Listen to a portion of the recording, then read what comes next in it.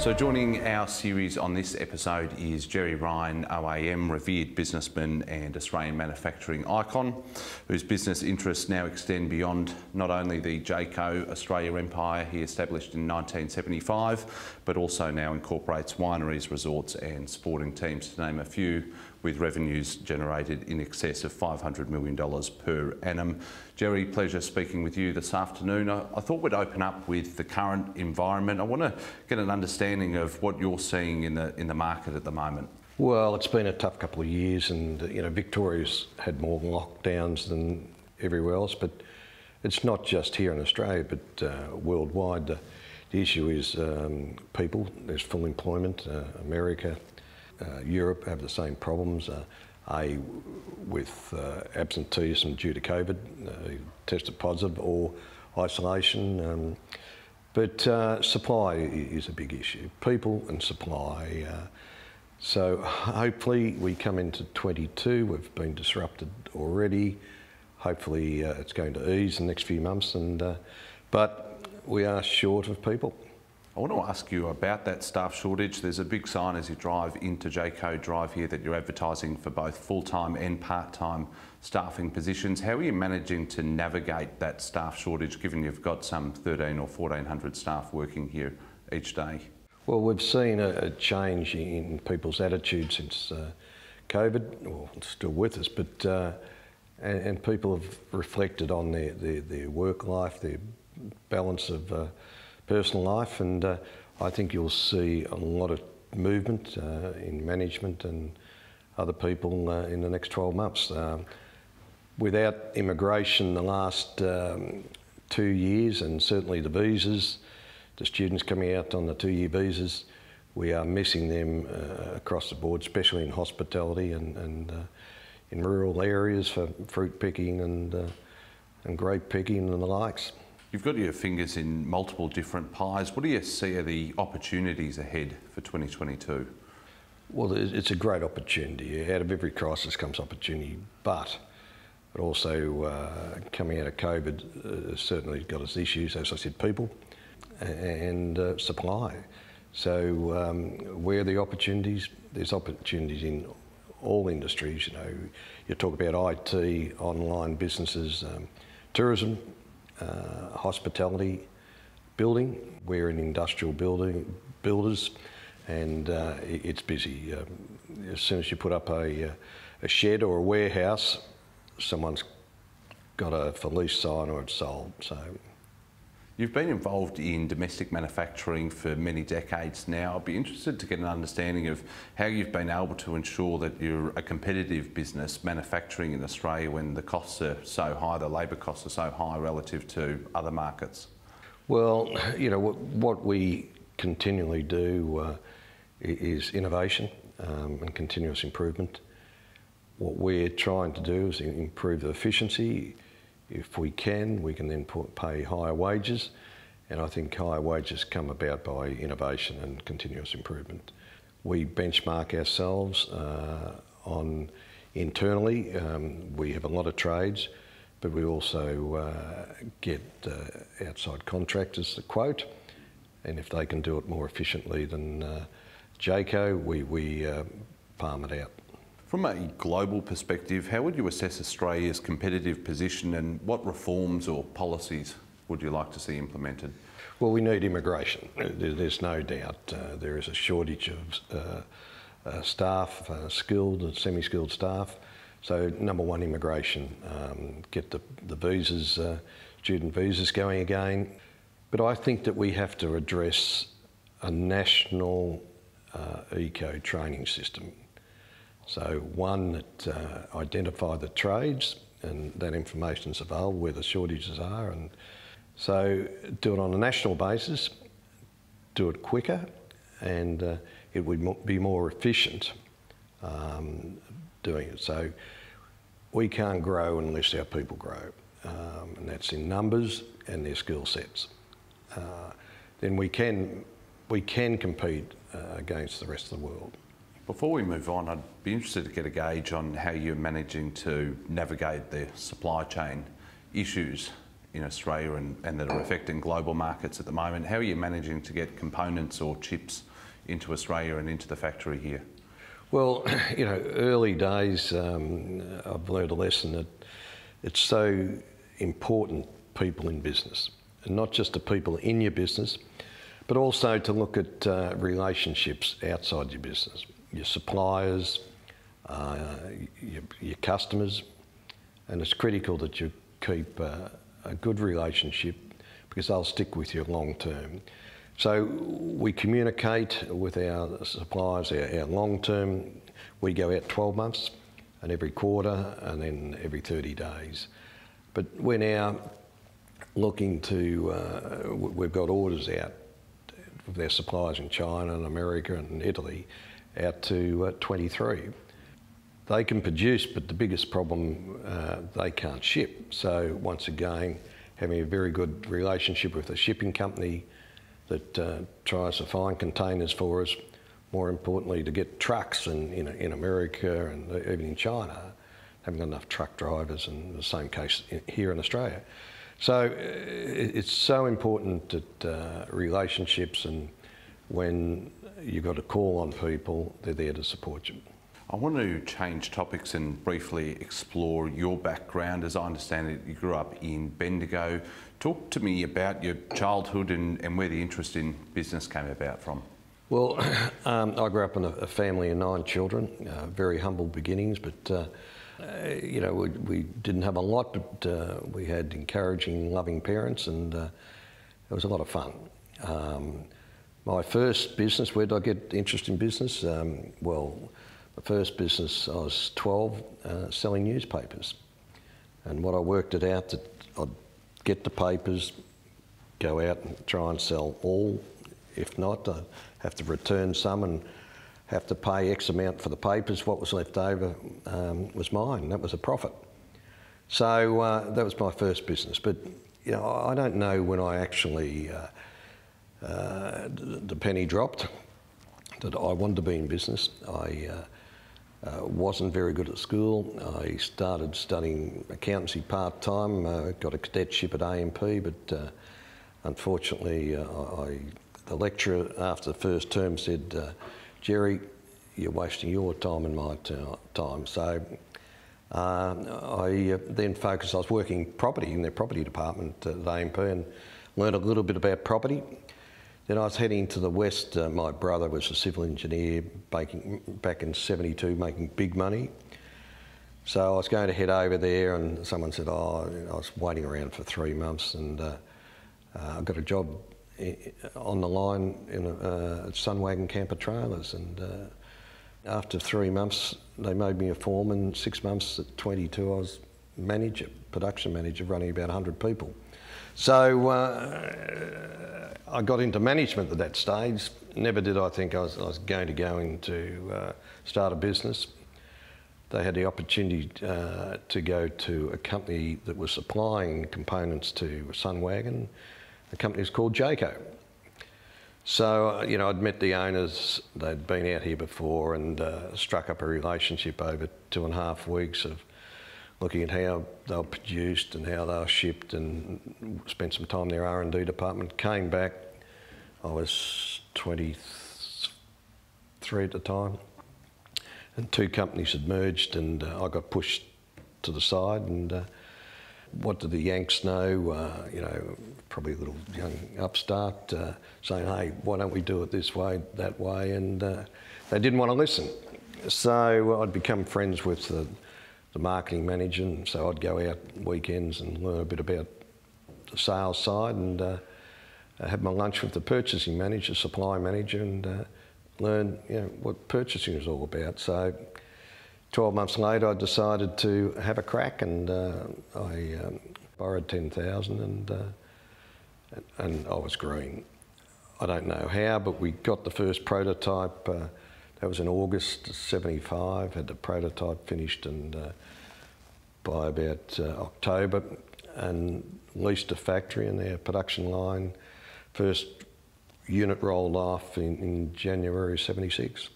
And if I recall correctly, in the company's first full trading year, you delivered close to 480 units. What were the fundamentals that you learnt during that stage that were able to make the business so successful in its first year and onwards? The first year, our biggest dealership went bust, so owing about $60,000, and but more importantly, the lack of sales going forward. But you know, it took me a few years to understand. It was a totally different environment back then, how to do business, and not only was I naive, but the people I was working with, in terms of what you really need to do as a business. So it took me a few years to realise that people were your number one asset. Fast forward to today, and the Jayco Australia business now produces some 13 or 14,000 units per year with a workforce, as I mentioned, of some 1,400 staff. I'd be interested to hear how you managed to grow the business year on year despite economic volatility. We've only ever went through a stage, and it was during the recession, that we had to have, and that we've had to lay people off. During COVID last year, the previous year, we did have to lay some people off. But you know, I can chart our growth. It comes back to myself in terms of where my belief and the vision is for the business. It always starts at the top, and you know, if it's a private company, the owners; if it's a public company, it's the board. So you know, it's been a valuable lesson. You know, as I said, people, but the most important is cash flow. I get reports on a daily basis from the businesses, you know, where they're at in terms of orders, output, more importantly, how much money you got in the bank, and how much is owed to you. To what extent has the Australian consumer market changed and matured throughout the course of the past 40 odd years, and how has Jayco as a business adapted to those changing needs? For a start, it has changed. When we first started in the business, it was a holiday market, right? There was families going holidaying. Then we saw a new generation of retirees coming in, and today more of an adventure, people wanting to go and explore the great outdoors, off the grid, go camping in the bush, not in caravan parks. So there's three distinct markets. But today, as we saw the retirees coming in, well, they wanted the comforts. They wanted air conditioning showers, TVs, slide-out barbecues, electric awnings. The consumer certainly, and it's in all businesses today, and the internet's done that, they're more educated and more demanding of what they want, and they have the money to do it. If I recall correctly, Jayco has around about a 45 or 50% market share. How have you been able to make sure that the business is not only competitive but a real market leader, given that other competitors have arisen over the past 30 or 40 years?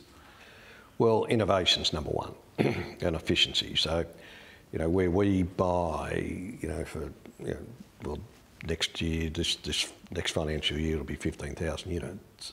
So we've got volume. Our next competitor has probably got about 2,500.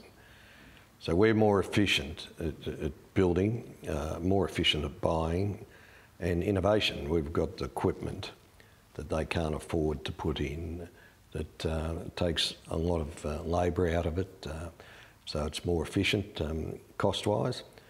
But you know, our market or our competition is going to be the Chinese, because they can bring product in a matter of 6 to 10 weeks, where if you want to order a Jayco, it's 12 months.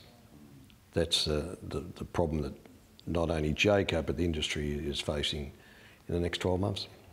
Reflecting on the management style that you did employ when you were working on the business day to day, you mentioned off air that basically, you know, you enjoy working on the factory floor, you enjoy talking to the people on the factory floor rather than being stuck in boardrooms.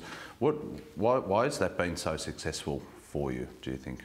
I think that it's just my belief that everyone is equal in an organisation, and everyone has a part to play. If it's a sporting team or a business, and you've got to communicate. I still go down and check the waste bins out, and and a couple of staff say, oh, here's a couple of dollars if you're looking for some lunch money, Gerry. But the fact is I'm demonstrating that the waste factor, you know, we've got $8 million worth of waste. Well, if we can get that down to 4 million, right, I can then share the rewards with the staff. And it's important that the awareness of efficiency, waste, and the biggest waste is time. And I'm one, when I came back a couple of years ago to do some reshuffling at Jayco, the first thing I looked at, unnecessary activities. Reports that are 10 pages and no one reads them. So first meeting, pair of scissors, cut the reports up, right? And some egg timers on the table. You know, meetings that, you know, can take half an hour, drag out to an hour. I even went to one extent to take chairs out of a meeting room. Hey, they're not going to stand around for an hour, they might sit for an hour, but it's just the 1%ers and awareness. And as I said, unnecessary activity, and the word I use is why. Why do we do it? You know, why is the consumer not buying our products? Why? It would seem that that's filtered down throughout the company. It's a culture where staff seem to enjoy working here, where some of the measures that you've implemented over recent years, or really since the beginning, including celebrating staff birthdays, taking them out for lunch at the end of the year, all that sort of thing. Why is that so important to you? Well, you know, I always say the Jayco family. It's not just Jayco. Whatever business I'm involved in, and it's to family, to make sure that we look after the welfare of our people, and a sense of belonging for them. In 2015, you stepped down from day-to-day management of the company after being intricately involved for over 4 decades. Talk to me about how you see the next phase of growth for the business and how you've managed succession planning. Well, the business will continue, the industry will continue to grow. People discovering, we're seeing new people coming into the industry that have never been in it. Motorised, that's a big market, and especially the camper van, the drivable ones, it's a second vehicle. It's a very big growth market. The outdoor market, the off-road vehicles, you know, huge potential in that area. People, the whole leisure industry will continue to grow. Before we move on, talk to me about what you see are the biggest achievements in regards to the Jayco journey. Well, the biggest achievement is being in business for 46 years. It's not easy. And to try and maintain the passion for the people and the people in the business, maintain that passion. Because without passion, without people sharing the vision, it doesn't happen, right, regardless. So that's number one. Biggest joy is to see people that come through the ranks. We spend a lot of money on developing people, and you know, to see them grow. They've started off the factory floor, now they're the manufacturing manager, and there's various stories about the management team and where they've come from.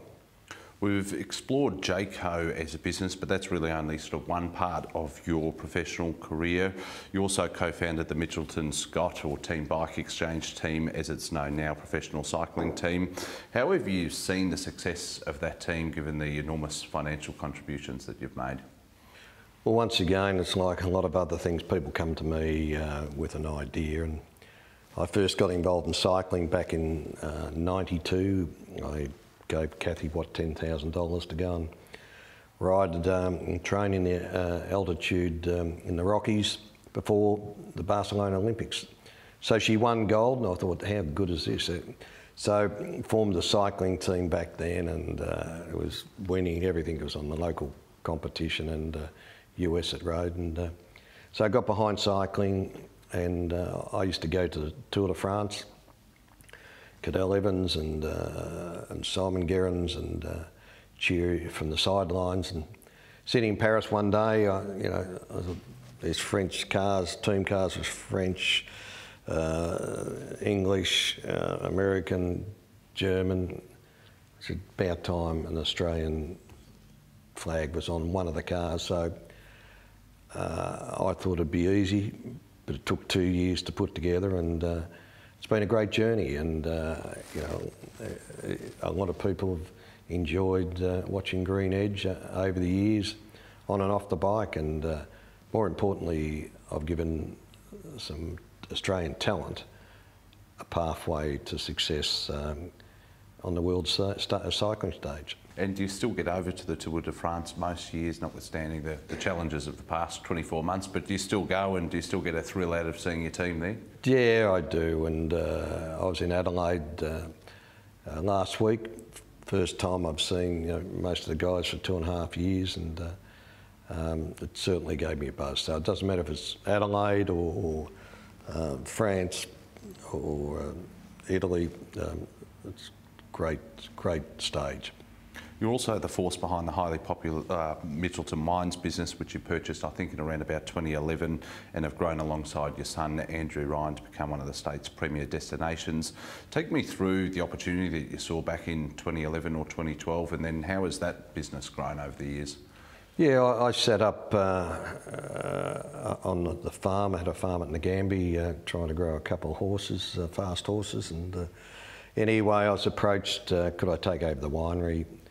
Always admired the property as a great real estate play, and then when we got in, had a look around, it was tired, unloved, but more importantly, the people in there believed in the brand and the property. So we set about, after having to jump a lot of hurdles to get planning approval, put a 58-room hotel, day spa, Indigenous art gallery, probably one of the largest commercial ones in Australia, and have added a cafe, and yeah, it's a property I'm very proud of, and Andrew's done a great job, and I happen to have a house now next door where I'm still trying to grow some fast racehorses.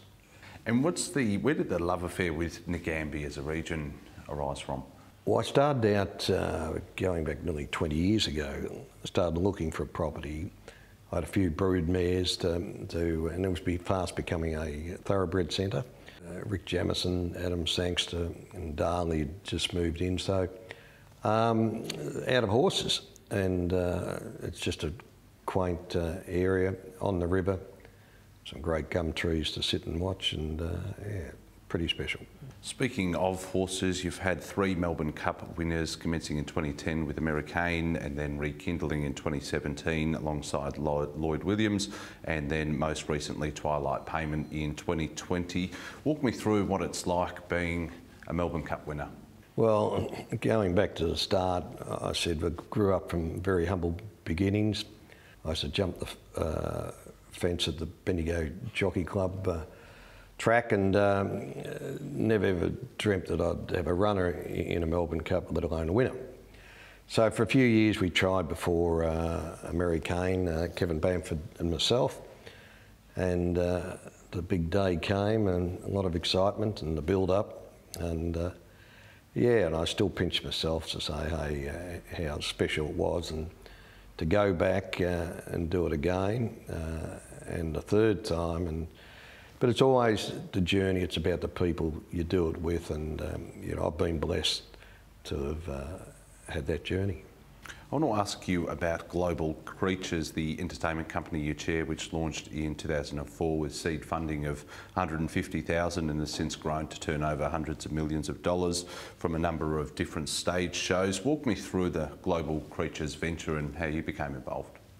Well, it's another, you know, why did you do it, Gerry? But Billy May approached me for $150,000 seed capital to build a dinosaur. He approached BBC to get the rights. BBC are looking to expand and see where they can get revenue on some of their brands. A great brand, Walking with Dinosaurs.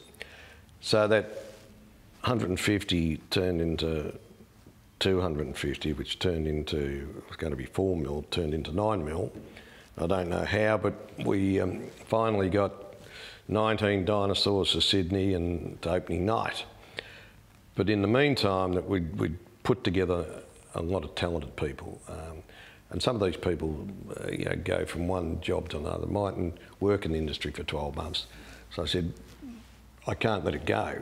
So we decided to build a second set. So we had 2 sets running around the world, and at the time I was having a little bit of trouble with some of the management of handling it, and I approached someone to come in and take it on, and Carmen said, hey, I'll come and work for you if you do King Kong. So yeah, I said yes, and so Carmen came on board. We did. She brought Warhorse. We went and got the rights for Moulin Rouge and Strictly Ballroom, and Muriel's Wedding, and naturally we did King Kong. So the dinosaurs are still travelling around the world. The workshop had grown to 100 people. We're doing work for Universal Studios. So we had 2 businesses, one in theatre, one in engineering, in a sense, manufacturing. And so it's been a success. It doesn't come overnight. Nothing does. We are now the world's best animatronic business manufacturer in the world. We've won awards for it, and a Tony Award for King Kong. And then on the theatre side, we probably have one of the hottest shows, second to Hamilton, in the world. We're currently in New York, West End, Melbourne, Germany in November, and Korea in December. So, but once again, it's all about people. And Sonny Tilda's, on the creature technology side. So once again, I've been very blessed that surround yourself with good people to make you look good. So, must be said you're also involved in online retail through a number of different platforms, Just Campers being one, and there's several others. I'd be interested to, and Bike Exchange of course being one of the most prominent ones, I'd be interested to hear about what you enjoy about being involved in online retail and how you're seeing that landscape change. Once again, I start things and then allow people to move over, but once again, the right people. I'm not a tech person, far from it. I tell people I'm an old dinosaur and I build dinosaurs, right? So, but once again, it's the people. I've stepped away from those businesses because sometimes, I'm not at their level of intellect, and it doesn't move fast enough for me. You've got to be very patient in being involved in IT. I thought we'd close out our discussion just by exploring your perspective on a couple of broader topics. Firstly, you've previously mentioned the need to be nimble and responsive to market demand. Walk me through how you've achieved this throughout your business career. I always say it's not the big it'll beat the small, it's the fast it'll beat the slow, and you have to be nimble.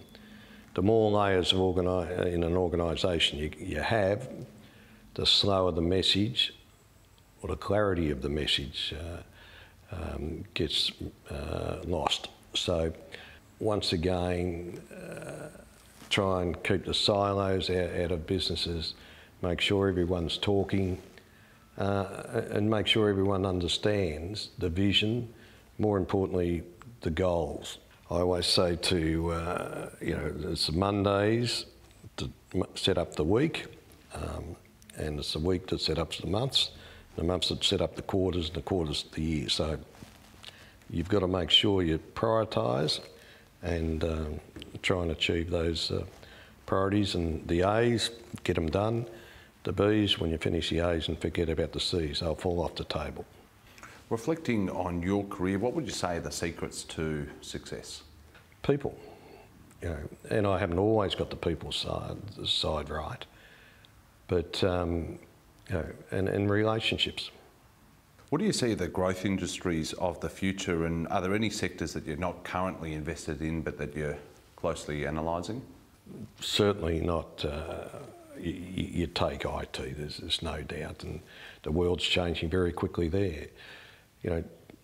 Tourism, hospitality, building, if we open the gates to immigration, we'll need more houses.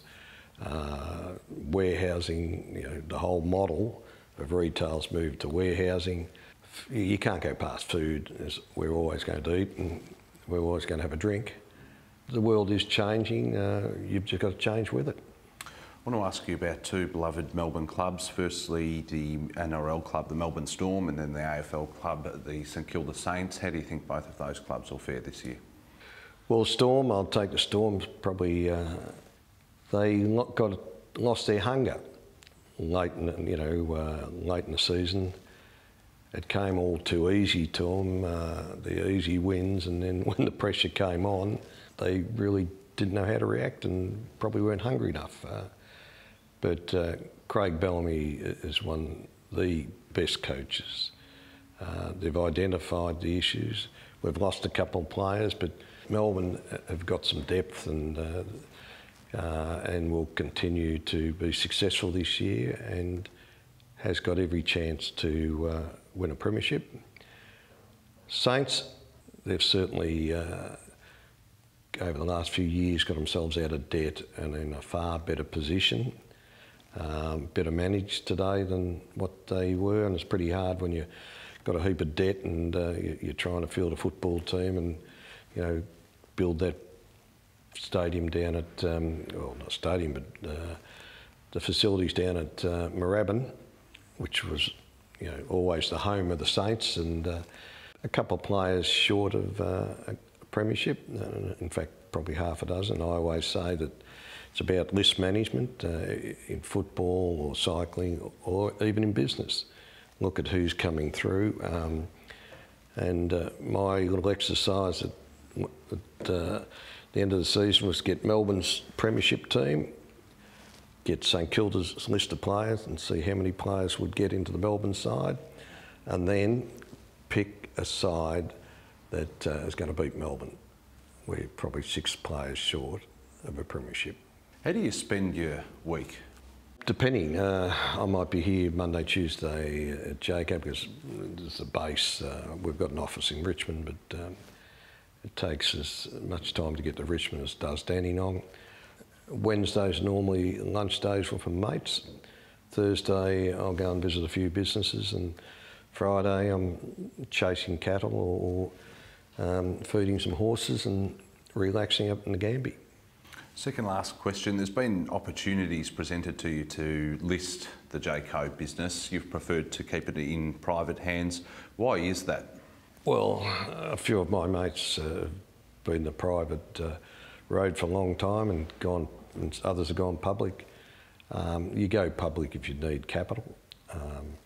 The group this year will be close to $1 billion if we can get the production, or it certainly will be next year.